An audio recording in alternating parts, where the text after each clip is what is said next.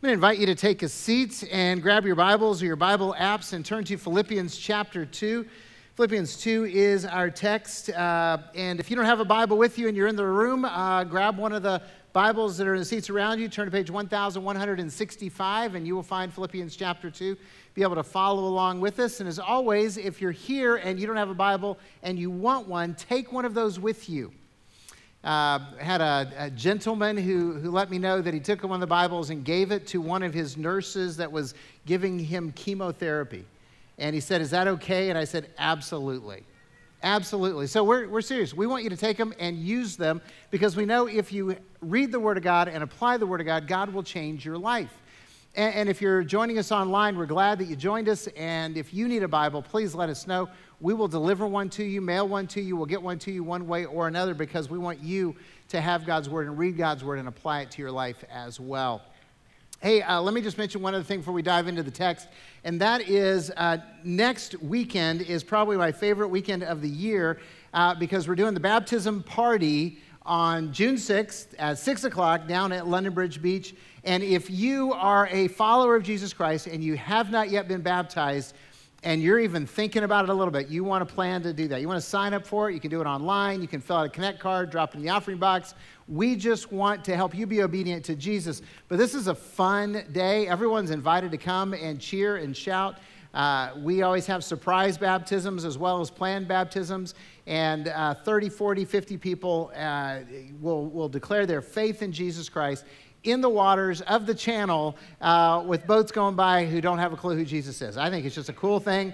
So, just don't let anything get in your way. And if you're tuning in and you're thinking, I'd really like to do that, just come on down. It doesn't matter where you travel from. We'll help you get here, or we'll come there and baptize you in your city, wherever that is. We're good with that. Hey, how many of you would say that you work out at least semi-regularly? How many of you work out?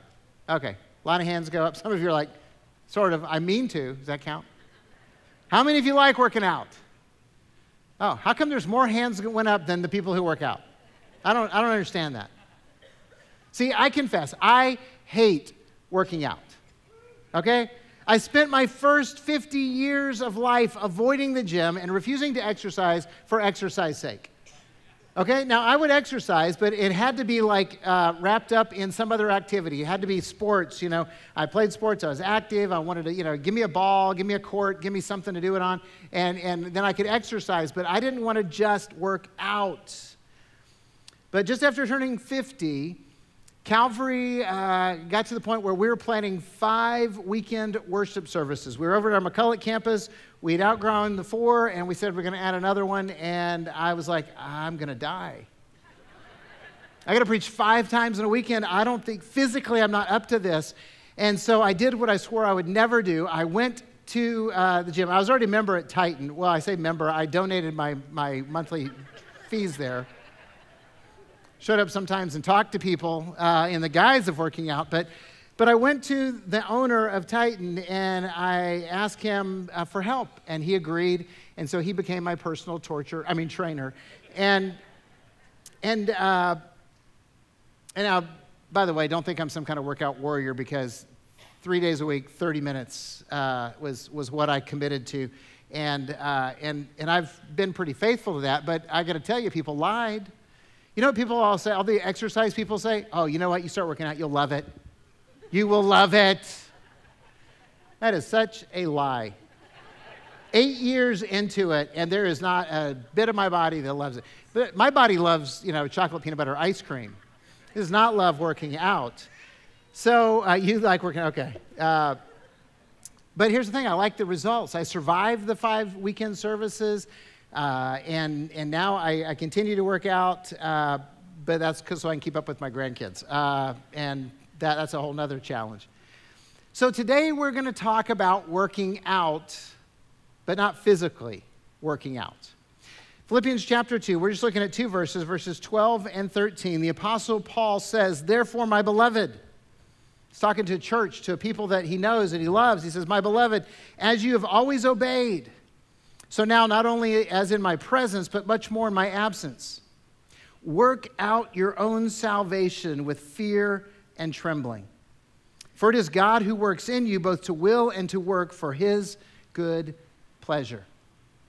Work out your salvation with fear and trembling, for it is God who works in you both to will and to work for his good pleasure. First thing I want you to see is that God is working in you. Did you catch that? For it is God who works in you to will and to work for his good pleasure. God is working in you. This is good news. If you're a follower of Jesus Christ, if you believe that Jesus is the one and only Son of God, Savior of the world, you believe that he died on the cross to pay for your sins, was raised from the dead, and you have made a commitment to follow Jesus with your life, then God is joyfully working in your life to accomplish his will. That's what he says, right? Did you catch that? For it is God who works in you both to will and to work for his good pleasure. So God's excited about this, and he wants to accomplish his will in your life. And it's true for me, and it's true for you. And that means that God is working in you, and I think that is really cool. I think that's awesome news. You can just understand that the God of all creation thinks enough about you that he's working in your life to accomplish his purpose, and he loves doing it. And here's the thing, he's not going to stop. Right? If you're a follower of Jesus, he's already promised he's going to keep doing this. If you just look over a page, you don't have to turn anything if you have a Bible like mine. In verse 6 of chapter 1, it says, and I'm sure of this, that he who began a good work in you will bring it to completion at the day of Jesus Christ. So what God starts, God finishes. And so even when you're annoyed at God and you're being rebellious and you're walking away and you're trying to avoid him, he's still working in your life. Can I just tell you that when you're a follower of Jesus, that's one of the reasons that sin is no longer as enjoyable as maybe it was when you were lost? Because God's working in your life, and the Holy Spirit's convicting you of sin, and you're like, hey, this isn't like it used to be. No, it's not like it used to be, because God has changed you. You're a new creation, and God won't stop working in you until you're dead. Well, because when you're dead, you'll be in heaven. You'll be face to face. And you'll be made whole. So God is actively working in your life, and he's working to bless you, whether you feel like it or not. God is working to bless you. God is working to help you become more like Jesus. He wants to grow you in the character of Christ, because we can't represent Jesus unless we reflect his character. He wants to bless other people through you. So what he's teaching you, what he's doing in your life isn't just for you. It's so that other people can be blessed by how you live, by how you act, by the decisions you make. And he is working in you to build his kingdom, because he's got a purpose that's bigger than all of us. So God is at work in your life today, and he wants you to work out your salvation. He wants you to work out your salvation. Okay, it's God's will that you work out. But you work out your salvation. Now understand, he's not saying you work for your salvation. That's why I put that in there in parentheses. Not for your salvation. You know what, can I just confess, I didn't like this verse when I first read it. As a young Christian, and I'm learning, and I'm reading, and I'm studying, and I'm like, oh man, what does it mean? Work out your salvation, and yet we're saved by grace? Because the Apostle Paul, who wrote this, is really clear in Scripture that we don't earn our salvation, that we can't work for our salvation, that we can't do anything to deserve being saved. In fact, he says in his letter to Ephesians chapter 2, for by grace you are saved through faith, that not from yourselves, that's a gift of God, not by works, lest anyone should boast. So you're saved by grace, okay? It's a gift from God. In fact, in his letter to the Roman church, Paul said in chapter 6, for the wages of sin is death, but the gift of God is eternal life through Jesus Christ our Lord. Okay, so salvation is a gift. We are incapable of earning it, deserving it, or acquiring salvation, forgiveness, or eternal life on our own, period. We're not working for our salvation. But if you have received this gift, wait, let me just pause there. Have you received this gift? Okay. About half of you have, the other half aren't really sure. So let's just try that again. So Have you received this gift? Yes. Okay, but so if you've received this gift, then put the gift of salvation to work. Work out your salvation. Now, what does that mean? What does it mean to work out your salvation? And this is the place where I was like, okay, what is Paul trying to get at? How do we understand what it means to work out our salvation? So let me just invite you into a little fantasy to try to figure out what this looks like. Let's just pretend that Bill Gates and Jeff Zuckerberg decided to bless Calvary with, $100 billion or so. And in my wisdom, I decided to give all of you $10 million. Some of you like this fantasy, don't you? Okay, so you just got a gift of $10 million. What are you going to do with it? Now, don't answer that right now, but over dinner, over lunch, over next time you're with family, friends, life group, whatever, you guys can talk about what you're going to do with your $10 million, okay? What would you do? So you got $10 million. Now, what are you going to do with it? Because there's all kinds of options before you. Would you, wait, did someone just say 10%? If I give you $10 million and you only give God back 10%, I mean, I know you're supposed to give him 10%, but I would think you'd give him a whole lot more than that. I mean, it's a gift. I'm just saying, but I like the idea, but anyway, sorry, you guys distracted me now. So what would you do with it? So here's the thing. There's some different things you can do with it, okay? You could waste it. You could spend it on drugs and gambling and endless parties until all of it was gone. And some of you are going, $10 million? No way you could spend that much. Oh, yeah? How many of you remember this guy called MC Hammer? Okay, MC Hammer, if you're too young, just Google him, okay? He was really big in the 90s. He earned $70 million and was bankrupt in 5 years. $70 million in 5 years. You can waste it. So, would you waste your $10 million? Or would you use it for yourself? Got to upgrade the house, got to buy some new cars, boats, toys, take some luxurious trips, maybe do an around-the-world golf trip and take the pastor. Just saying. Would you use it for yourself? So you could waste it. You could use it for yourself. You could use it to bless others. Yeah, you got $10 million. You could use it to bless others. Someone already mentioned tithing. But, Calvary right now in this building, we still have $2 million in debt. We need to pay that down because we need to build more space because we got kids all over the place. We need to build some space for them. That's on the agenda. We've got a building. We've been praying for a building for the Parker campus for years. And guess what? We've got one in escrow. And isn't that cool? They came to us and gave us way below market value. And so we said yes. And last week we approved that purchase. And here's the thing, but it's gonna take us about $500,000 to buy it and fix it up so that we can use it. So, you could use your $10 million to pay for that. You could build wells in Mozambique. We're already doing that. You could build a whole bunch of wells. You could build compassion centers in Honduras. We're starting number 2 in process. You could help out friends and family. You could do all kinds of good things.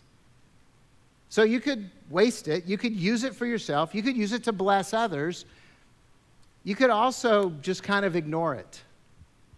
You go, oh, come on. Who would do that? Well, I got $10 million. I'm going to dig a hole in my backyard. Probably have to borrow a bobcat for that. And just bury the $10 million. And you cover it up and you plant a tree on it. You're like, I got $10 million right there. Doesn't change the way you live. Doesn't change the way you do life at all. You just happen to have money buried in the backyard. So what would you do with a $10 million gift? Now, here's the reality. God has given you a gift that is worth far more than 10 million or 10 billion or $10 trillion. It's the gift of salvation. So what are you doing with it? The gift of salvation means that you have life, abundant life and eternal life. That you have forgiveness and love and hope that's been poured out in you. And by the way, this is what allows us to live differently in a world that's a mess. Salvation means that it involves your experience, that God has redeemed you from your brokenness and your lostness, and He's given you life and put it back together again. And He's given you all these experiences so that you can do something with them, and He's given you talents and resources, all of those gifts from God. And that gift of salvation involves your relationships. First and foremost, your relationship with Jesus Christ as your personal Lord and Savior. But then all those people that God has placed in your life for you to love. So what are you doing with your gift of salvation? Are you wasting it? You know, you have freedom in Jesus, but maybe you're living in slavery. Maybe you're enslaved to your addiction or to your destructive habits. And even though if the Son has set you free, you're free indeed, you're living like a captive. That's wasting the gift. Are you using it selfishly? You go, come on, how do you use the gift of salvation selfishly? Well, you know that you are forgiven. You know that you are loved by God. You know that heaven is your destination, but you're just keeping all that good news to yourself. So you can waste it. You can use it selfishly. You can use it to bless others. You know, serving other people through ministries, you know, on the weekend here at Calvary, because you could be, you know, helping out with tech ministry. You could be volunteering to help with children's ministry. You could be one of the first impressions, greeters, making people feel, you know, welcome when they come in.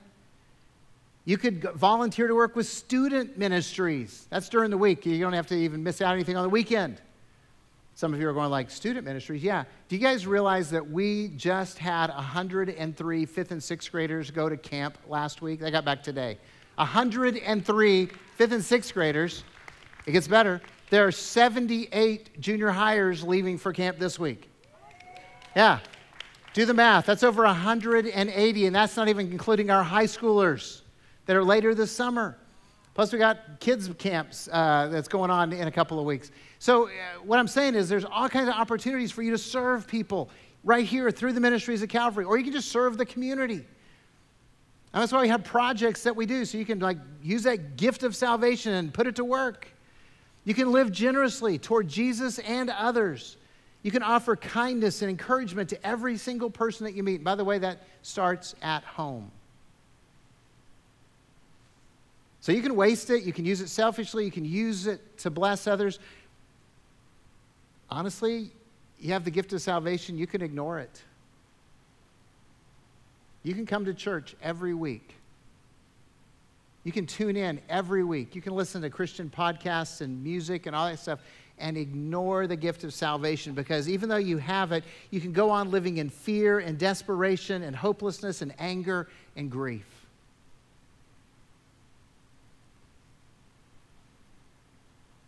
So how are you using the gift of grace that God is giving you?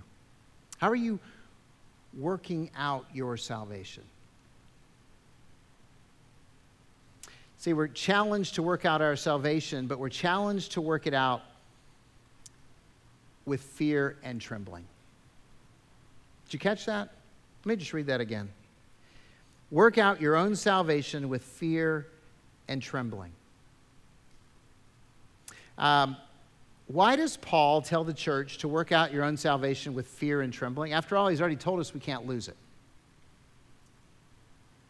What is he trying to communicate to us that we need to know? Again, we're part of the church he's writing to. I mean, we're not obviously in Philippi, but we're the heirs that are receiving this message. Why does he want us to work it out with fear and trembling? There's two reasons. First one is because the gift is priceless. It's priceless. 1 Peter, the apostle says, "For you know, it was not with perishable things such as silver or gold that you were redeemed from the empty way of life handed down to you by your forefathers, but with the precious blood of Christ, a lamb without blemish or defect." Look, Jesus shed his blood for you. Hey, ladies, do you treat your costume jewelry the same way you treat your real diamonds? Some of you are like, I have real diamonds? Of course you don't. Hey, wait, do you treat your fine china the same way you do paper plates? Some of the guys are like, I want to. Repent. No, we don't do that. When we recognize the value in something, we treat it with respect and care. And so Jesus gave everything to redeem you. He gave everything to redeem us. He sacrificed himself on the cross for you. He literally paid for your sin with his blood, suffered in your place. And so we've received this amazing, priceless gift called salvation. And Paul doesn't want us to waste it, ignore it, or be selfish with it because it's a priceless gift and you can't earn it. You don't deserve it. You can't purchase it. But you know what you can do with it? You can give it away and you only have more of it. Isn't that cool? If you give it away, you have even more of it. So the gift is priceless. And the gift comes with accountability. Comes with accountability. 2 Corinthians chapter 5, the apostle writes, again, he's writing to the church, he's writing to believers. He said, for we, as followers of Jesus, must all appear before the judgment seat of Christ, so that each one of us may receive what is due for what he has done in the body, whether good or evil. So if you've experienced a life-changing relationship with Jesus, understand you are going to heaven. But you're also going to give an account of your life to God. Okay, you're going to answer to Jesus for how you have worked out your own salvation. So at some point, each one of us, I don't know how it's going to play out, but each one of us is going to stand before God and give an account for how we used this gift of salvation. And it doesn't determine whether or not you go to heaven. It doesn't determine your salvation. It does determine your reward. Now, I know this is a sobering thought, but it's meant to be. You know, as pastor at Calvary, I'm the shepherd of this congregation, whether you're here physically or online, and I want you to pass that test with flying colors. I want you to hear, well done, good and faithful servant, when you're giving an account to Jesus for how you've worked out your salvation, how you've used this gift of grace. And so I want all of us to wrestle with that thought that we're going to have to give an account for our lives, for what we've done with this gift that's been given to us. Now, if you're not sure how you're doing, can I encourage you to do a little bit of homework? Go home and read Matthew 25. Do it tonight. Do it every day this week. I kid you not. Read it 7 times. Matthew 25. It's 3 parables that Jesus told that are parables of judgment and warning. And in them, he tells you how you can be ready. Ready to give account. And then invite the Holy Spirit just to teach you and to show you how he wants you to live differently. Because that's what it means to be a follower of Jesus, to say, Holy Spirit, open my eyes to see the word and to understand it and to live according to what you want. I promise you, God will meet you there. He will delight in that, and he will speak to you. But they communicate God's standard for well done. But if you're sitting here and you're a follower of Jesus and you know that you need to make a change, I mean, maybe you're not wasting it always. Maybe you're not, being selfish with the gift of salvation always. Maybe you're not ignoring it always, but maybe there's some of that in your life. God's going to help you. If you want to make a change, God will help you. And Calvary will help you too. That's why we offer things like Celebrate Recovery Monday nights at 6:30 in this room. That's why we offer Financial Peace University. That's why we offer counseling. That's why we offer life groups, because all of us need help. Kind of like when I wanted to get a little bit more in shape, I had to go ask somebody to train me because I'm inherently lazy. I needed help. I needed accountability. I needed someone to cheer me on and tell me what to do. We all need that help. That's why we have the ministries the way that we have here at Calvary. We're encouraging you to be a part of that. So today is a great day to really begin working out your salvation. I'm going to pray that you choose to do that. But I'm also going to tell you this. If you say, okay, Jesus, I'm serious. I want to start working out my salvation with fear and trembling. I'm going to be ready for that day when I have to give an account. I'm going to do better. Understand, it isn't going to necessarily be fun or easy. It's going to be tough. You're going to have to really commit. So I told you 8 years ago, all right, I'm going to go work out. I'm going to start doing this. Day one, I show up. I'm in a group. There's women in the group. They're older than me. Okay? So I got to try and keep up with them. I think I'm pretty fit. Even, I told you I play sports and stuff like that. And so about 2/3 of the way through the workout, the room starts kind of spinning. You guys know the feeling, right? And I go over and hug the concrete, trying not to pass out. And I'm laying there, breathing, trying to stay conscious, trying to, work up the energy to get up. And I laid in a place where they actually had to step over me to leave. Yeah. I was really rocking it that day. But you know what I did? I went back. And you know what the trainer had me do? Half as much as the women. I couldn't even work out like a girl. Okay, I grew up in a family of all guys. Pansy was the worst thing you could ever be called, and I couldn't even work out like a girl. But I kept going back, and I kept going back, and I kept doing it, and I kept showing up, and I'm proud to say now I can work out like a girl. Okay?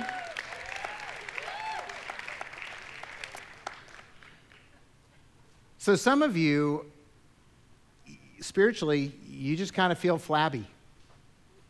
And you're afraid to admit it. You've been going to church for decades, and you're not in spiritual shape, and you're not really, ready to take on hell with the squirt gun. You're not really ready to serve. You know that God needs to do a lot of work on you. Are you going to step up to the plate and show up? Are you going to commit to let God shape your life? Because you're the only one who can decide for you.